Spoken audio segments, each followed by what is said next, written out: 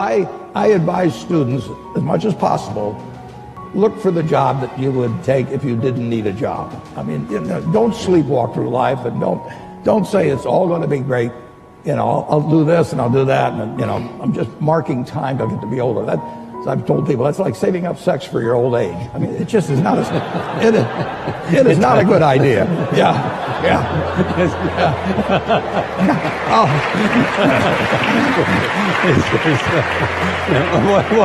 What are you urging them to do? I'll explain it. Just what I'm talking about. Now, you really want to be doing what you love doing, and you can't necessarily find it on your first job. Right. But don't give up before you find it. Passion is not an actionable word. It's correct, that those who do the things that they're passionate about do better, but it's not helpful advice. And so the question is, where does passion come from? Passion is a result. Passion is an energy. Passion is the feeling you have when you're engaged in something that you love. Passion is the feeling you have that you would probably do this for free, and you can't believe somebody pays you to do it, and I think we mistake that passion is something we do in our private lives, but it shouldn't be done, in our careers, for example. And I'm a firm believer that you are who you are. And anybody who says, I'm different at home than I am at work, in one of those two places, you're lying. And the goal is to make everything you do in home and at work something that you have excitement to do. So how do you find the things that you're excited to do? Well, it's actually easier than you think. What are the things that you love to do? What are the things that you would do for free? How can you recreate that feeling and be paid for it? So what are the things that I do on the weekend, right? I'm very involved in the art world. I love to go to museums and galleries, but I love to go see dance and performances because I want to see how others are interpreting the world. So that inspires me. New ideas, new thoughts, new ways of looking at the world are things that interest me privately, and I seek it out and pay money for it, right? So does that mean I have to have a career in the arts? No, it means I have to have a career where new ideas are explored, where people are experimenting and trying things out, and I have to explore new ideas and try things out, and I'm just as excited to go to work every day as I am to, go do something on a Saturday night. And so the idea of finding your passion is ironically simple because you should be doing stuff that you enjoy sometimes. What is the stuff that you enjoy, and then what is the stuff that you love? Who are the people that you love, and what do they all have in common? Men will apply for a job when they feel that they are 60% qualified. Now that's a risk. Right. Because there's a gap there, and anytime you want to get a new assignment or you want to kind of expand what you're doing, there will be a gap. Women consistently wait to either volunteer for assignments or apply for more senior jobs until they personally feel that they are 100% ready. And so it's really important, even though you're not going to feel comfortable, pushing yourself to take a risk. Because if you apply and you don't get it, guess what? You can go to the sponsoring partner that was hiring for that and say, what's the gap? Right. And then you're going to be told exactly what are those things that you need to be doing between now and the next time that you apply that fills that gap that was there to begin with. But without taking those risks, you have no idea what the gaps are, and you have no idea what you need to go to work on. One of the things that I love about working with women is we are natural problem solvers. Yes. If you give a woman a problem, she will go to hell and high water to fix it. Right. And the problem with a lot of us in the workplace is we play it so safe because we're afraid to disappoint people, we're afraid to get in trouble, we're afraid to lose our jobs, and then that's going to impact the family, that we don't push ourselves. Right. And the truth is, if you stick your neck out, if you summon up that grit and you act, even though it scares you to death, you got a problem. Right. And now you're going to fix it. That's what sales really is the transfer of emotion. That's what's happening when you sell. You're transferring emotion. And the primary emotion that you're transferring is the emotion of certainty. In other words, watch this. You as a salesman, when you enter the encounter, you have to be absolutely certain that your product is the best, makes sense, it's gonna give them the best benefits out there, the best value proposition, and so forth, and you are in this state of absolute certainty. So imagine now we have a continuum of certainty, a line of certainty. So we have this line of certainty, and on one side of the equation we have what's called a 1, and the other side we have a 10. So a 10 represents a state of absolute certainty, meaning your product is the best thing since sliced bread.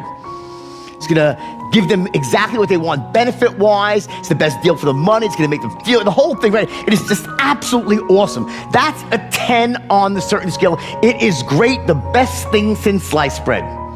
And on the other end of the spectrum, you have what's called a 1, right? Which is, it's the worst piece of shit in the world, right? It's crap, right? Your product is terrible, it's not gonna work, okay? The benefits don't match up what they need, it's overpriced. I don't even wanna be near this piece of crap because I'll just feel stupid even buying it or even thinking about buying it. That's a 1, right?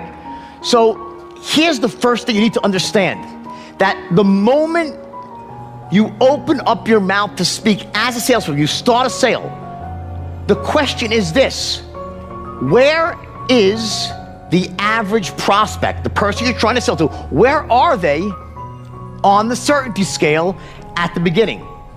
Anyone know? Where are they? Who the f knows? You must be in this state of absolute certainty, because what's happening is this: what you're doing when you're selling is everything that you say, everything that you do, every tonality you use, every gesture you make, every document you hand them, every phrase that comes out of your mouth are all designed to do one simple thing: to essentially raise the prospect's level of certainty to as close to as 10 as possible. That's what you're doing. The words that you say, the presentation that you make, the tonalities that you use, everything, any documents you hand, sales aids, whatever it might be, is all designed to take them from where they are on the certainty scale and move them to as close to where you are as possible. Essentially, you're transferring your white-hot certainty to someone who's at a cooler level, at a lower level of certainty. It's almost like this first law, or I think it's actually the second law of thermodynamics in physics, right? And you study physics. Energy always flows from hot to cold, not the other way around. So you need to be at this white-hot level of certainty. It's exuding out of you, every pore that you have, and we know what certainty feels like and sounds like. We intuitively know as salespeople, and our prospects know as well. We know when someone sounds certain and they have confidence and they're enthusiastic. We know what that looks like, feels like, and sounds like. I just feel like advice that I would give is just like, let yourself be so consumed in your art or whatever your passion is. It's literally the greatest feeling in the world. It's like love. Like, it's, you know, to just let yourself be just like swallowed whole by what makes you feel alive and what connects you to, you know, the universe and that inner voice. There's nothing more beautiful than that. And it's such a selfless thing to share that, you know, to share that with the world. Because I think I love that there's this quote, I can't remember it word for word, but this guy says something like, share your talent and share your dreams with the world, because what the world needs is more people who come alive. Something along those lines. But yeah, because, you know, by you just expressing yourself, you kind of ignite a fire in somebody else to express themselves in some way, you know, like, and that would just make us all like so much happier as people. You know what I mean? Like, just do everything for love, and you'll feel so fulfilled. The sponsors of Robert Smith's career only did so after I demonstrated that I'm willing to make the commitment to my career. It's a two-way street. It's not just, oh, here's, you know, the person you're going to sponsor, make sure that they get on good deals. No, it is, they see you in the office, you're grinding 100 hours, you're getting it done, you're making sure there's no mistakes, and if there is a mistake, you correct it. You're following up, you're reaching outside of your knowledge to go learn more. When you do that, sponsors are more than happy to then take credit for you.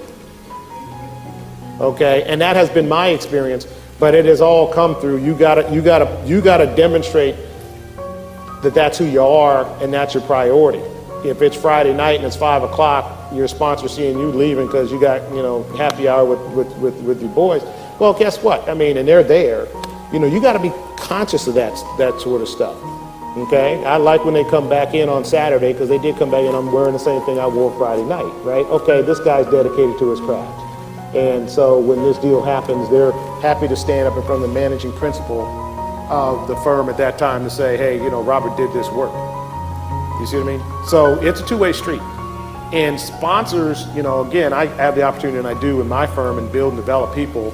But we have, when we do our reviews, part of what we're looking at, do you have that kind of grit? Are you dedicated to this craft? This is not a lifestyle business. And if you want to make it a lifestyle business, this is the wrong business to be in. Okay, so that's, in the world I live in, that's something we think about and we talk about in that context. That's just the nature of it. So we look for, you know, again, I will sponsor those, and even my folks now who have now grown up with me in this business, I sponsored them because I saw them putting that level of effort and energy in 15 years ago, and guess what? They still do it today.